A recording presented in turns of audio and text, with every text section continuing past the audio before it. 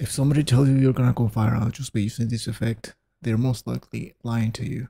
But I'm gonna show you an easy and super fast way of creating it in DaVinci Resolve. Now, I'm sick again, so I can't speak for too long. So let me try to do this real quick. Alright, we have our first clip right here, and I use this square cutout that I built on the previous video. If you haven't watched that, make sure to go and watch that.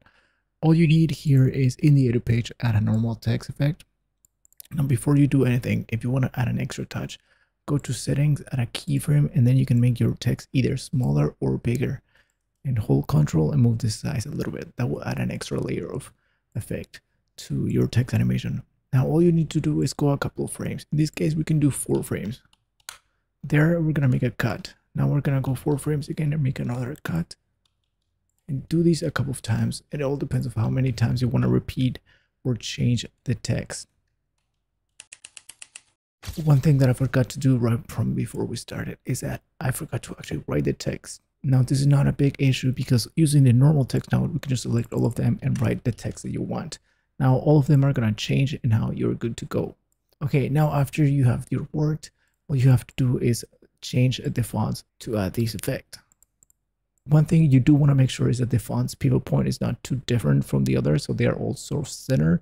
Otherwise, it's going to look a little bit too jumpy if one of them is a little bit higher than the other or lower than the other. Now, other than that, there's not really rules for these. You can just play around until you get something that you like. Now, let's take a look at how this looks. Now, one thing you want to make sure that is that if you create that first animation where it becomes smaller, if it is too much and you want to modify these, you actually do have to go and modify these for the others, but you can just do that on the last one.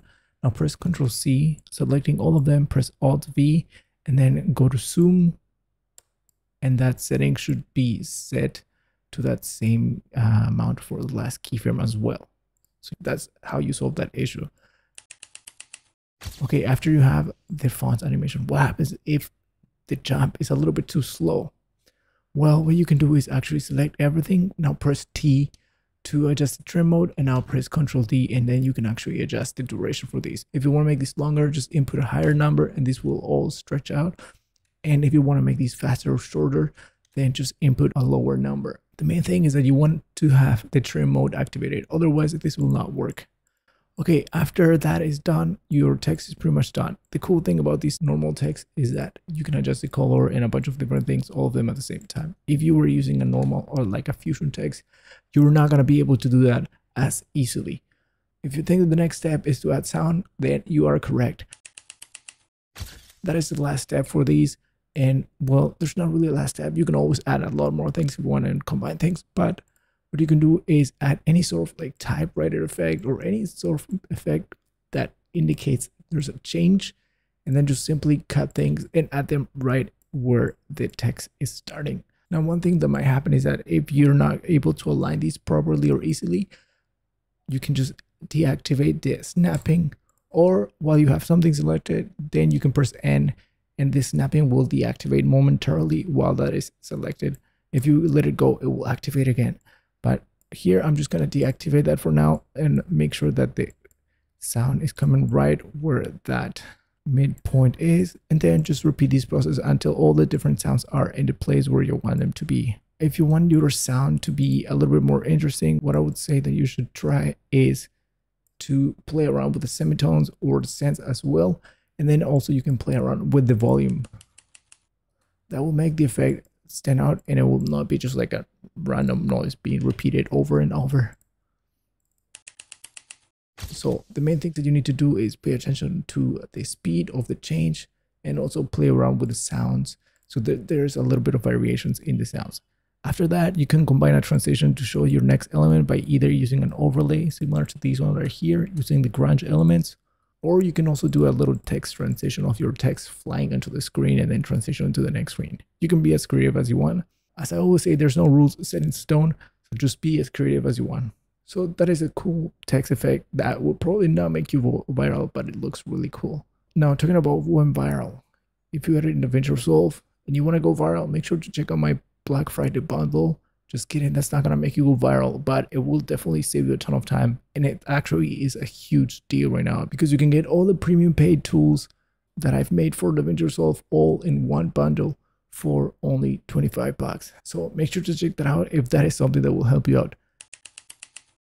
Now, if you want to have these as some sort of preset, what you want to do is save these as a component clip and then add these to your master bin. Now, there is one problem though.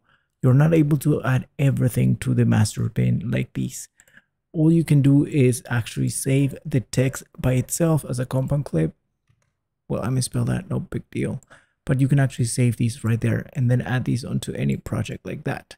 Now, you're not able to save the sounds as part of the component clip. So what can you do if you want to reuse the exact same sound every time? Well, what you can do is render only the sounds by itself and save them as an MP3 file, and then just add that to your master bin and then just rename these same as your text preset, and then but just put the sound effect or something like that.